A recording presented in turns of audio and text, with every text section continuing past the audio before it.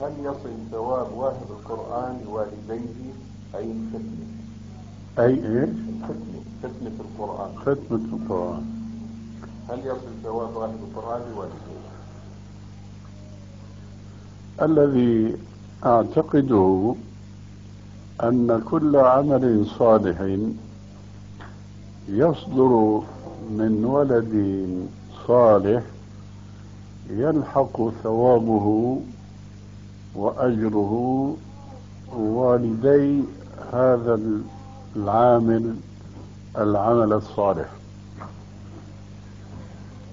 هذا أمر متفق عليه بين العلماء فيما علمت، وذلك لأدلة منها: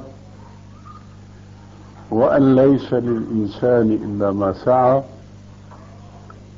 وإذا ضم إلى الآية قوله عليه السلام: أطيب الكسب كسب الرجل من عمل يده وإن أولادكم من كسبكم. فما دام أن الولد من كسب الوالدين فكل عمل صالح يعمله يعتبر من كسب الوالدين.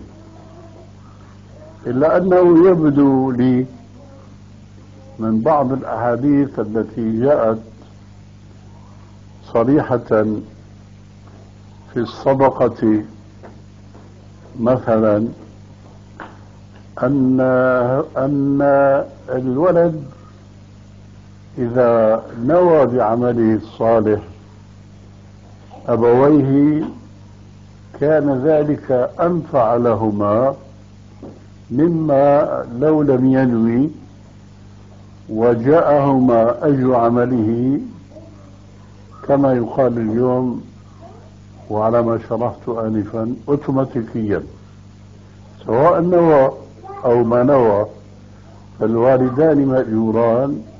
لكن إذا خص الوالدين ونوى العمل الصالح لهما يكون ذلك أفضل لهما بإذن الله تعالى.